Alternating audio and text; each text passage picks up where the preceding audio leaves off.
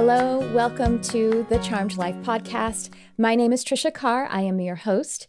I am a spiritual teacher, a multidimensional medium and channel, animal communicator, and a clinical hypnotherapist.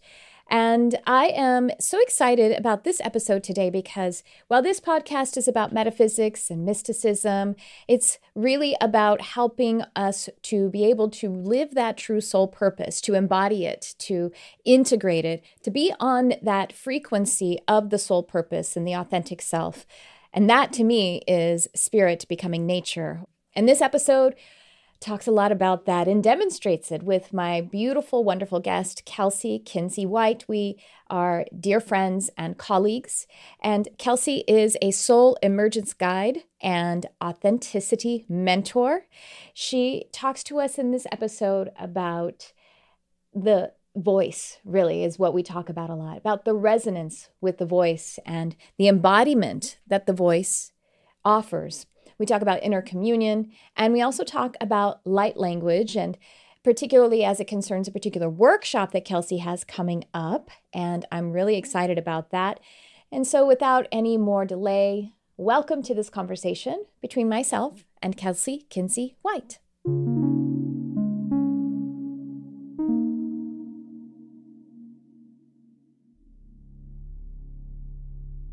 And so here she is. Welcome for the second at least time. There's another time that we recorded an episode and there were some tech issues with it. So I didn't get to release all of it, but we may do that after this episode because I know everybody is going to just eat up the love, the light, and the glory that is Kelsey Kinsey White. So welcome to the show again, Kelsey. I'm so excited to chat today. Me too. I'm excited to be here. Well, let's dive right in and let's talk about some of the work that you're doing. You have a workshop coming up that I'm so freaking excited about. So let's talk about the work that you're doing or your journey. Just let's get into, you look at, you're already channeling. If you see her swaying, if you're watching the video, it's because she is above all and the most aligned sense. She's a channel and swaying tends to come with the channeling. So Kelsey, let's talk about the work that you're doing right now. Yeah, I'm becoming more of myself. That is the work. That's a lot of work. That's hard. Not for you, maybe as much as me. I can't speak to yours, but I could say. I think it's a lot of work for everyone. Yeah. But yeah, that is the work, and so that's what I'm really. That's my heart, I guess, right now is helping other people do that work as well, and so just. Acting as a guide and an activator, really, I'm learning more about myself. We mentioned human design and my role that I play in that beautiful vision of everybody becoming themselves and contributing to this beautiful ecosystem of individuation, all collaborating and contributing to this greater vision. And so as I become more myself, I find it is my heart to guide others along that path. So soul emergence is what I call it, really this union of spirit and matter, of mind, heart, and body, and deconditioning, a lot of deconditioning, repatterning, reprogramming, and really just becoming the witness to ourselves and working through all of those patterns and seeing how we can shift them to really embody who it is we are. And for most of us, all of that exists already innately. It's just about remembering it. And so, talking about tools and techniques, mostly introspection and reflection and inner communion types of practices is what I am putting out there in the world to sort of activate and assist others on their journeys. And so I'm active on Instagram. That's primarily like where I focus my community. And I have one-on-one work that I offer through my website. But what I'm really trying to do is build community where I'll do this together and journey through this together in a really sacred container. And so I have what I'm really working on this year is a membership platform where we can all journey through that together. And I'm really funneling all my work into that membership platform. And trying to build that sacred community where we can all unpack together and just remember who it is we are and be it. Yeah. Wow, that's really beautiful work.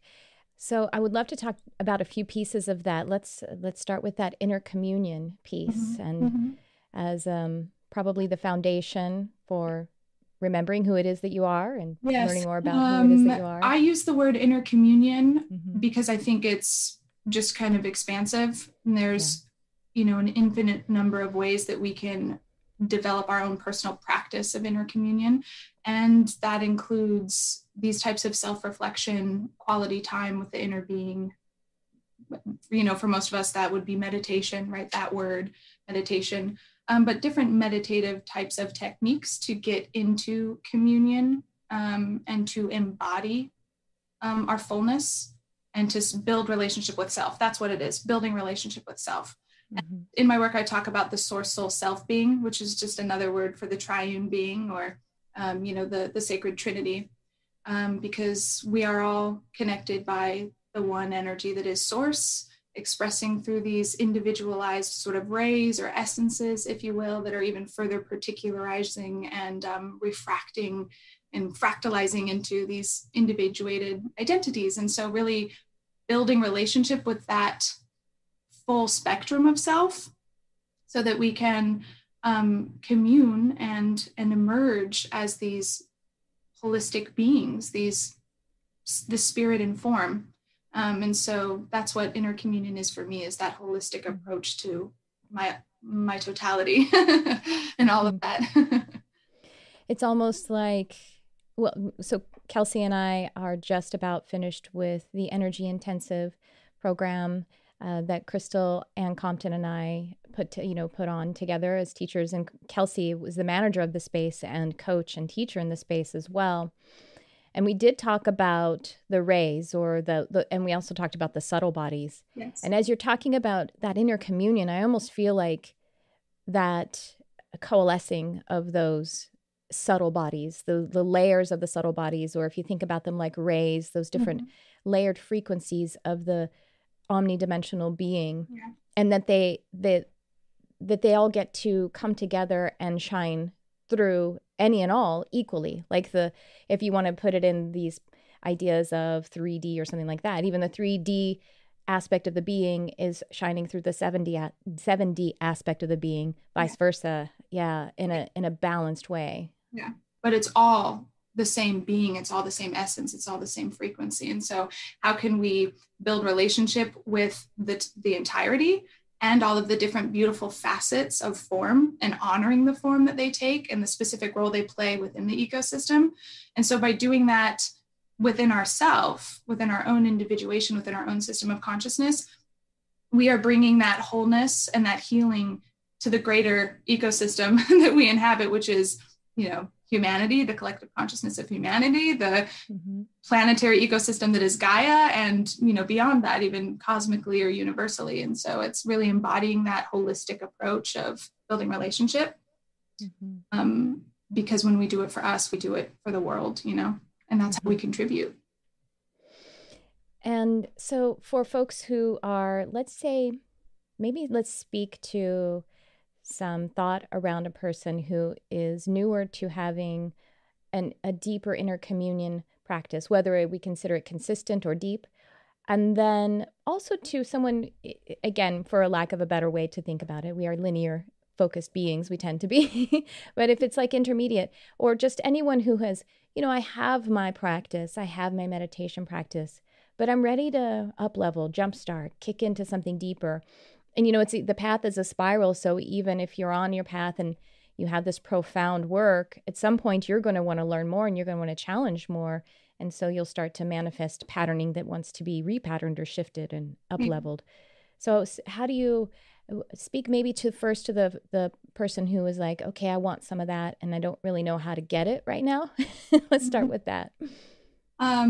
Building a sacred practice for yourself, like we talked about, sort of the meditation, the inner communion, the cornerstone of that experience, I guess, of this practice of communion with self. We have to build relationship with ourselves. We have to in a committed way. Yeah. And for some of us, that's very disciplined, maybe very ritualistic and rigid. And for others, maybe it's more flowy and more moment by moment, but really committing to building relationship with ourselves and our authenticity with our hearts. and with our minds and with our bodies and with our emotions and all of the things. And so I think that starts from just really with quality time, just as if you were building any relationship with a person, another person, and other, you have to spend quality time with them to get to know them, to discover them, to explore them. And so you set up time to just be with that person. You go on dates or you have, experiences together. And so really just kind of viewing ourselves in that way and just setting up space, carving out time to just be with self and just to experience self and all of the facets and nuances therein. And that could be something as small as like a 5-minute deep breathing experience. I wake up and I'm just going to sit in stillness and breathe and be with myself, or it could be a more, dynamic meditative experience. Does that answer your question? Yeah. I just wanted to jam on it. I don't think it was a question. I think it was like it's like jazz, you know what I mean? Yeah. Like the pianist just sets up some chords and then the bassist starts going, but yes, I love what really stuck out to me. I think that is kind of so helpful as a human is the word commitment. Yeah. If you can make a sacred commitment to yourself, then things start to fall into place. And we've all done that. If you are a parent, you made the commitment. If you are in a relationship, whether it's a partnership or a friendship or whatever, or just your career or your job, like you've made a commitment. Mm-hmm. And if we kind of start with that, it gives us something to sort of chew on, something to bite into, and something to focus on, because that's really, if we can focus on something, become mindful of it, which is, again, mindfulness is that portal into the sacred being, into that inner communion.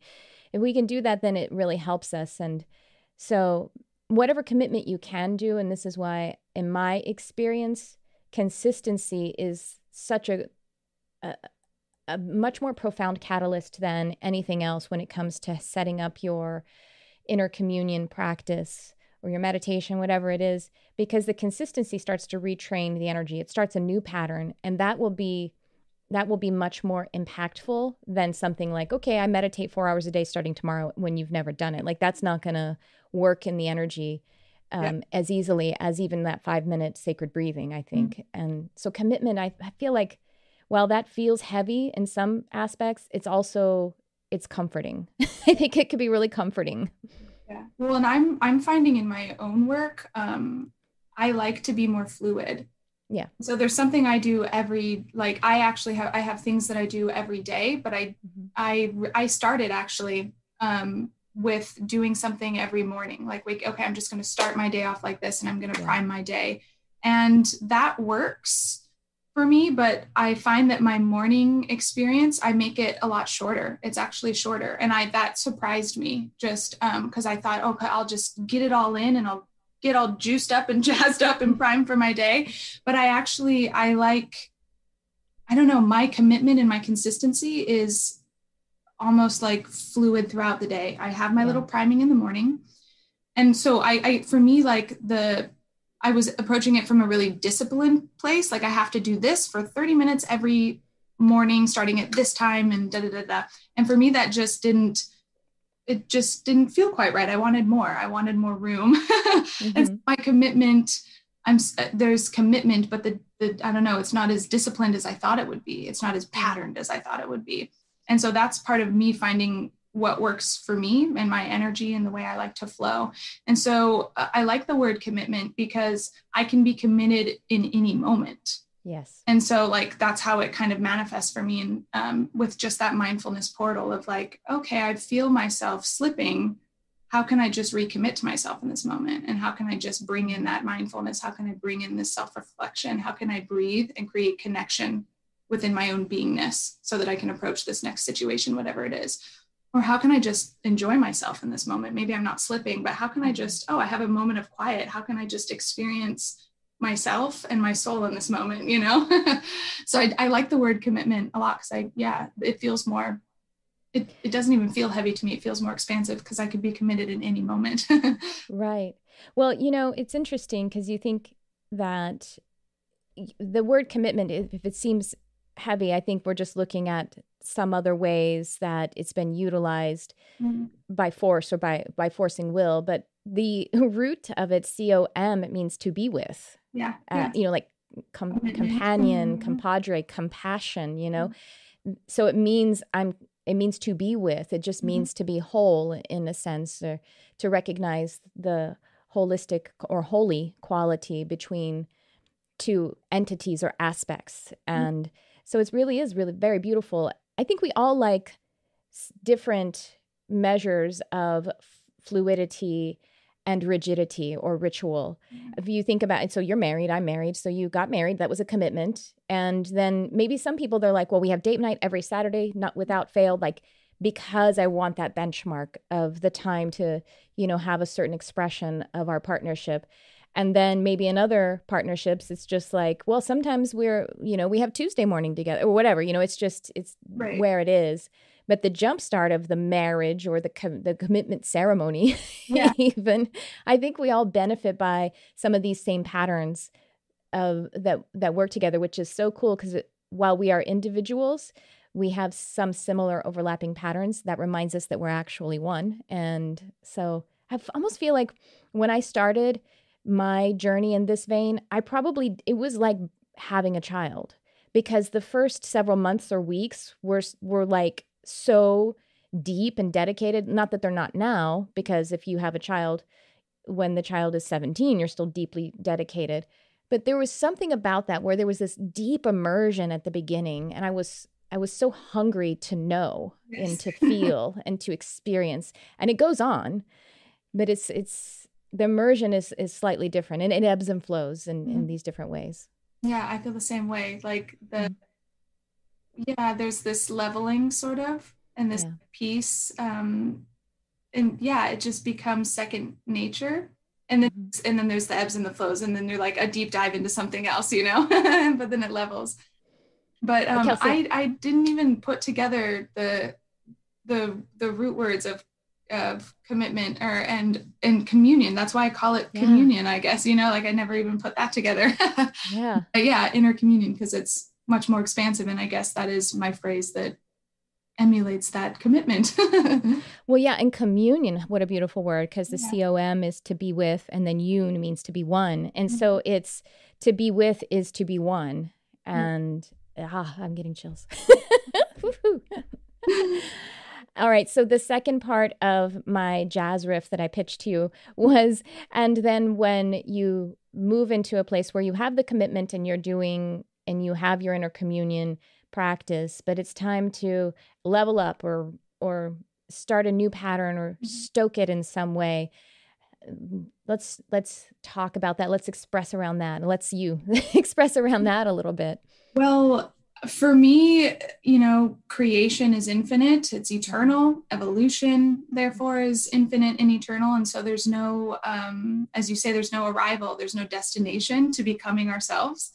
And so I'm always, I guess I just lead my life with this lens of self-exploration and discovery. There's always more to unpack. There's always more unfolding. There's always more blossoming and emerging. And so I think, if you're just living from that lens, there's always more. There's always more. Like, we live in an abundant world. And so just saying yes to that exploration and just saying yes to going deeper and to just following those little nudges. I really like to play. I like to explore. And so if something lights me up, I'm like, okay, well, let's try that. Let's see if it matches. Let's see if it feels good. Let's try that new technique or that new tool. Let's see if it can be amended to and shaped to work for me. Or maybe I just try it a couple times and it doesn't land. And so I move on to the next thing. So just being really exploratory. Always having my eyes open to seek externally what's inspiring me, and internally what is literally coming through me, what wants to move through me. And so I'm always just exploring and deepening my practice, just seeing where it leads me, following the flow. And you are also So you are an intuitive reader. I don't know if you're doing that in your soul emergence practice or not, but it is a skill. It is an ability and a skill that you have honed and opened for yourself. And then you're a channel as well. And vocalization and vocal resonance is a very important fundamental way that you shine your gifts and your light, and that you actually channel. So let's start talking about some of that stuff. That's one of the major areas where I've been recently unfolding, exploring, blossoming, if you will. Is deepening that practice of I don't even know what I'd call it, intuitive vocalization, sacred vocal work. That's kind of been a huge part of my journey. And then that's something I'm working on right now, growing through and just seeing where it leads. So I'm doing a workshop. We want to talk about the workshop? Yeah, let's talk about the workshop. It's coming up real soon. Really soon. Is it like 2 weeks? About 2 weeks, or maybe a week, depending on when we publish this. So the dates, I'll just say, the dates. We're talking 2020. So August, I want to say it's the 29th and the 30th. It's the last weekend, Sunday of August. I think that's the 29th and the 30th. So it's coming up really shortly. And it is kind of, I was going to say, it's kind of the culmination of everything I've been kind of exploring for the last 2 years, I would say, with regard to vocalization, sacred sound, light language, and just toning and tuning and really communing with my voice as an instrument and the throat chakra.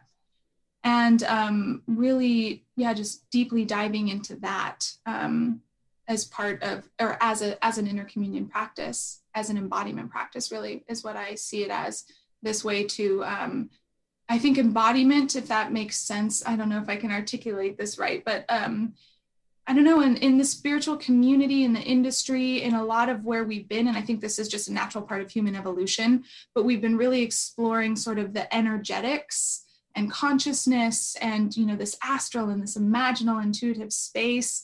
And I think the next step in where we're all sort of headed is this: how do we implement that? How do we bring that through into the physical, into the material? How do we create that communion, that union, that meld, and so embodiment work, where we are inhabiting the both and, the state of the non-physical, the frequency, the energy, and also creating space for that to be anchored and experienced and channeled through the physical instrument, I think is, that's where we're headed. And so that kind of playing with that in my own world has been super powerful and impactful for me, and just my own emergence and embodiment. Right. And as we, in the energy intensive, the way that we looked at the rays or the chakras, and the way that human design talks about the energy centers, is that the throat chakra is the one that is the embodying chakra. So all of the energies of all of the other energy centers run through the throat in order for them to be manifest or embodied or integrated. They all roads lead to the throat. And the throat is about expressing as well as receiving. So it is what we're bringing in as well, but it is that that give and take. And so it is the instrument, I think, that really of embodiment. When we use our voice, we are embodying, we are activating the body in the tonal frequencies. And it's kind of a neat trick. Like there's nothing more to do. It's really so let's talk about light language, because maybe some people's ears peaked about that. I really love, I think you actually even shared on the program when you were on before, that as a child, were you in some evangelical Christianity that actually had some speaking in tongues?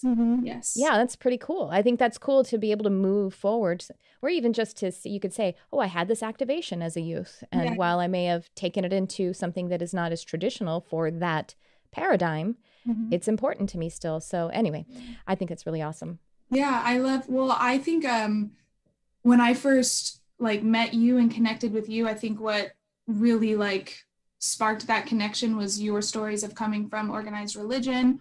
And opening up to more of and Crystal too, because Crystal came from organized religion, and she was the first person that I ever heard the word like metaphysical. And I was like, what does that mean? And it was like this blend of spirit and God and science and all of these things. And I was just like, oh my God.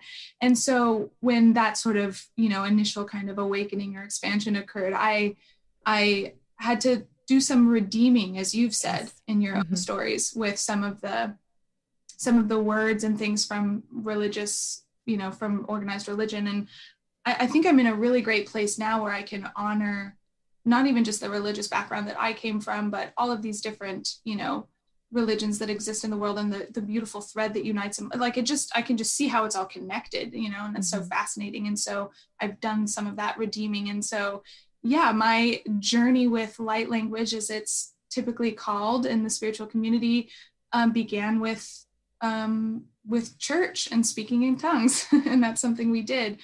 And I've never stopped doing it.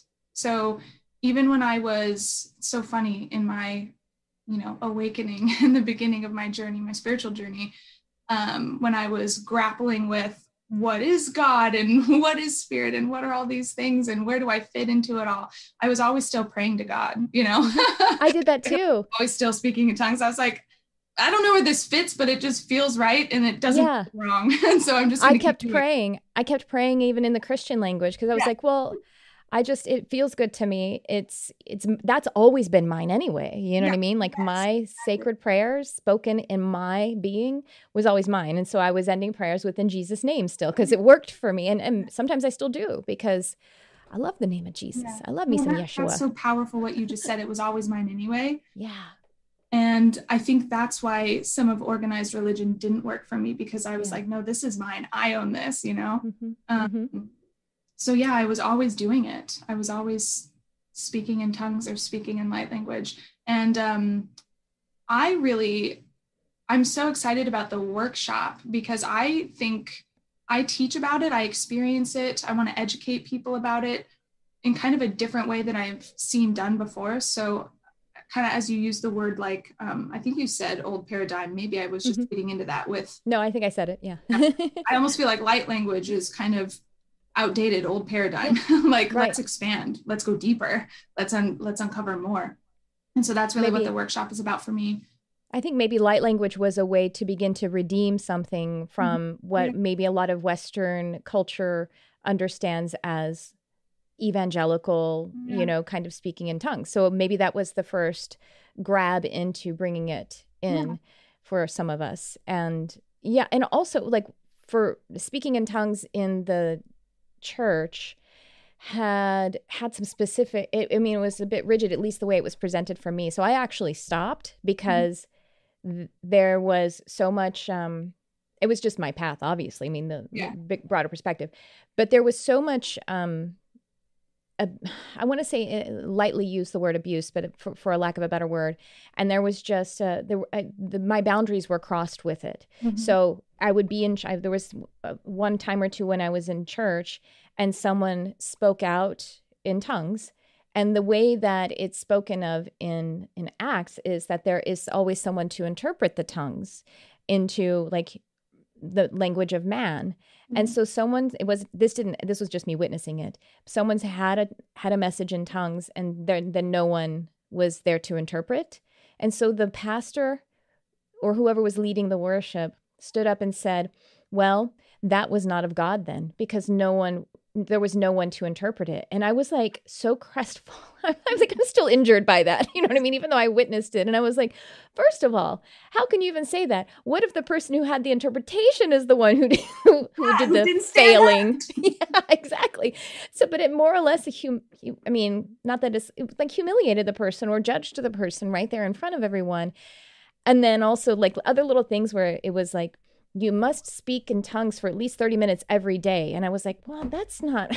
Yeah, no.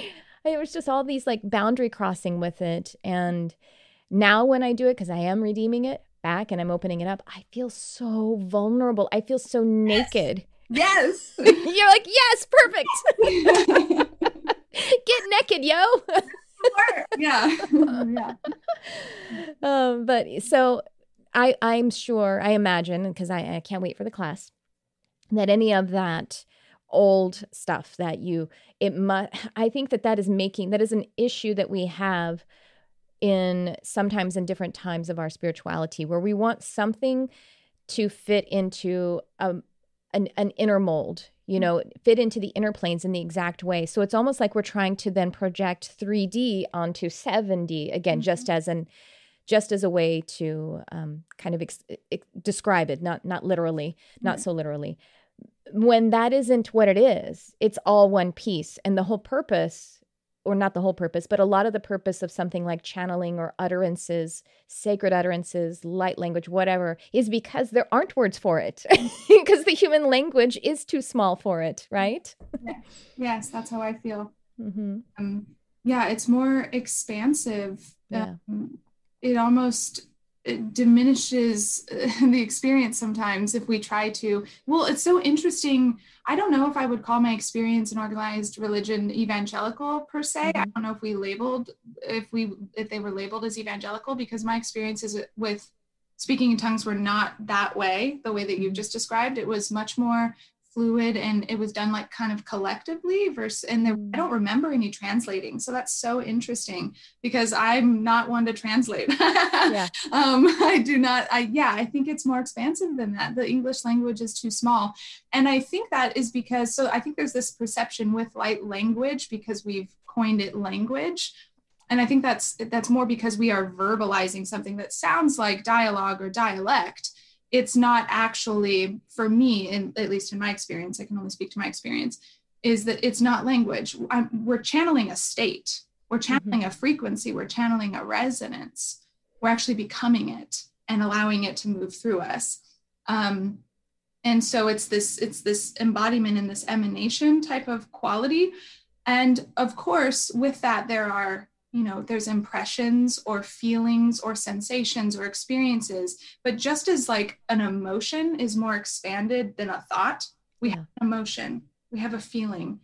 And then we go, I need to label this. I need to contextualize this. I need to call it something so that I can articulate it. So we sort of condense it and chunk it into a thought, and then it becomes a word that we, express. So it just kind of bypasses those steps, and we just become one with an experience. That's what it is for me. It's melting into an experience and allowing it to emerge through me and just becoming it. It's interesting, the word dialect or dialogue, dialect, and then there's commune. It's, you know what I mean? They're almost juxtaposed. Yeah. And language is more than words, more than this. Like our body is the language of our energy. Yes. It's the subconscious mind. The language of it is our body, our physical reality, and our words, but the words themselves are only signposts to the vast and infinite energies that are beneath it, that actually brought it forth. So we just assigned meaning to certain sounds, and it's just a signpost. It's just something that directs us to an energy, it's just a label. And so it's when we're working with, whether we want to call it light language or intuitive vocalization work, our sacred sound, as I like to call it too, it's working with expression. So expression beyond just verbalizing. It's this whole embodied experience. And that's why I think chant and mantra and decree, where you actually you may utilize words or syllables that are not from your native language, or even that they're from languages that are much older than the English language. This English language is pretty young. Because in some of those more ancient, as we covered this in the energy intensive, older languages like Sanskrit and Hebrew, they have so much packed into just a letter. You know what I mean? And so there's more room, and it's understood as such. It's understood that there is so much more packed into it. And I feel like the collective consciousness that you're communing with, even though you don't understand, you stand underneath a specific meaning, a limited meaning, that your energy knows that it's connecting to the egregore or the thought form of that more expanded connection from others who have also communed with through those words. But it's a good place to start. But actually, even doing chant or decree in your native language is good, because when you do it with the repetition and the rhythm, you actually start to release the words themselves, release the signposts, and it's kind of has a similar, has the same effect at the end of the day, almost. Yeah. And actually in the workshop, we're going to talk about mantra and even just affirmation in our native tongue, because we're going to start with just activating the throat chakra and the voice. And just like you said, that center, all the paths lead there. It's that center of manifestation or synergy or metabolism, taking in energy, metabolizing it, producing energy and letting it out. So giving and receiving.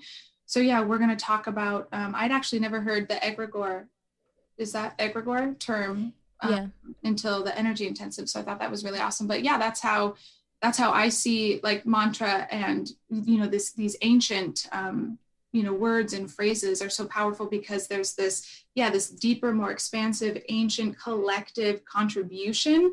And so there's all of this, essence and energy in there. And so, yeah, we're going to talk about just opening the throat and starting there.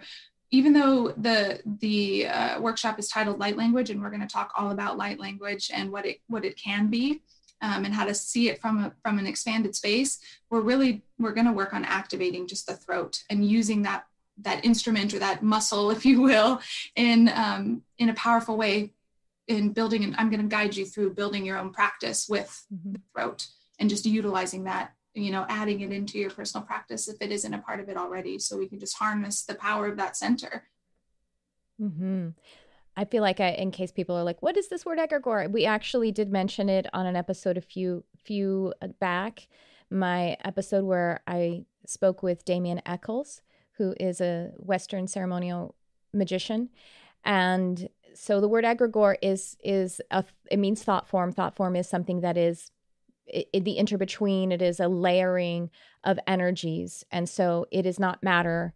And it is not as diffuse as something that has only been expressed in one layer in the energetic sphere, you may say. So a thought form is like layers of energy. And so it's somewhere to becoming form or becoming information or something like that. And the word egregore is when many different entities have contributed to that thought form. So you have your own personal thought forms, which for an example of that would be beliefs, but it could be other things that are patterns, or I think what even people think, if you're in some kind of mental illness, then it's the other things that are darker and more pronounced. But then in the sense of a collected egregore, even the face of an archangel, the different things, the way that we experience the archangelic energies, that's an egregore that is the portal to that archangelic energy. And probably on the other side of that archangelic energy, let's say Michael, is maybe for someone else, Shiva, the pantheon gods and goddesses in the East. So but as the humans or entities or whomever are contributing to it, it is creating this kind of consciousness project, collective consciousness activation all throughout. Anyway, that's the way that Kelsey and I are talking about it right now. But even words have that, because we're all, or sounds or utterances have that quality to it. And so your workshop is going to be an egregore. Yeah. It is. Yeah. It's very cool. Yeah. Well, so we have the workshop coming up in a week or less than 2 weeks, whenever it is that you're listening to this in August. We're still in August, right? Yeah, like August of 2020. Wow, time has been moving so weirdly for me. And we have the link to the workshop for you to read all about it and to register. But I just encourage you I encourage you to go to the workshop, because it's fantastic. Obviously, it's being held on Zoom. Going to be just such a beautiful sacred container to just explore and commune. Yeah. But you can just start right now, right? With your own like utterances in your sacred work, in your sacred closet, right? Yeah. You don't even need to be taught. You can just start. Oh, it's so beautiful. Yeah, you can just explore. You can just explore. And you can start with just a mantra or a chant or an affirmation, like I am. And like you said, in repetition, like just I am. I am. And what happens when you just completely surrender to that? And yeah, the words melt away and it's an experience. Yeah, you can start right there. Something else I like to do that I use to kind of open people up to the experience or the concept of embodying or channeling a state. So, like when we're in meditation, we're in that sort of tranced meditative imaginal mind, that experience, right? But what happens when we bring it through, like let's say dance, or like in vocalization? What happens when we actually anchor it from the mind and we bring it down so that it can sink into the body and actually be expressed in a physical way, in like a more like literal way, And so one of the exercises I like to share is getting into your meditation or your trance or whatever it is you do, and choosing to embody a particular frequency, whether that be peace or unconditional love or, anything, compassion, something like that. And, communing with that as you normally would in your meditative space, and then asking yourself, what does that sound like? And then just opening your voice and just letting that be whatever it is, and just letting it be whatever it is. Maybe it's a hum, maybe it's a weird guttural sound, maybe it's a singing, experience, or maybe it's just a weird word, or maybe it's a known word, and just playing with allowing that to move through you however it wants to. And that's co-creation. And that's what all communion is. It's co-creating. And so you're just allowing that frequency, that state, to really move through your specific energetic architecture and become something new, become a new embodied experience. Doesn't have to fit into anything else, because it shouldn't. It's not supposed to. It's yours. It's something new that you're co-creating with that energy. Yeah. Wow. I'm just enjoying communing with you and all of this, that I'm really encouraged to continue my personal practice of sacred resonance.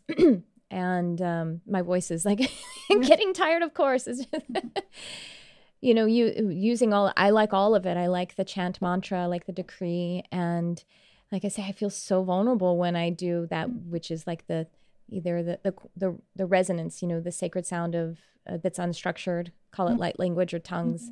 Yeah. And I think that's a good thing. Being vulnerable is that new expression of authenticity, a new transparency that's coming out. Whew, yeah. It's powerful, right? Yeah, gives me chills. I still feel vulnerable when I'm doing it in front of people. So like even teaching this workshop is such a huge like step and experience for me.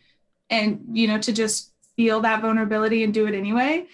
So like, I totally understand. And I think like, that's too why I feel like working with our voice is such a huge part of building our inner authority and our confidence, this symbol of our expression, whether it's just language, beyond language, just how we express ourselves, how we express source as it manifests through us.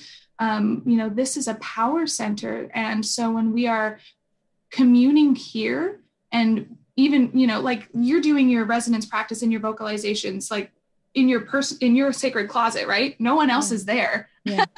And you're feeling vulnerable. It's just you, God. It's just, and cats usually. Yeah. But you know what I mean? Like, so that's the kind of depth of like, authenticity and relationship building that I'm about, that I like to help people through. And just being vulnerable with self and just allowing ourselves to just be, because that's how we take it out into the world. We have to build that trust and that confidence and that sacred medicine and that sacred expression here first in order to be able to really contribute and shine, So, it's such a intimate, profound experience. And that's really, that's what I want this workshop to be. I want it to be this beautiful container where we can be intimate and with ourselves, with our own energy.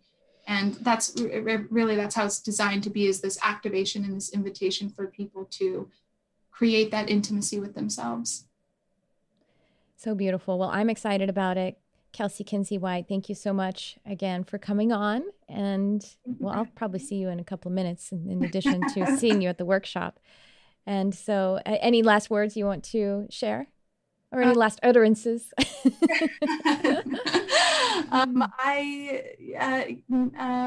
it's a 2-day workshop. We're going to, everything's going to be recorded, so you don't have to be there live for the broadcast. Read all about it, see if it's for you. I would love to have you. I would love to, invite you and help activate you into this work, into building this practice for yourself, into having this intimate, profound communion with self. Mm-hmm. Well, thank you so much. Really looking forward to it. And thanks for coming on.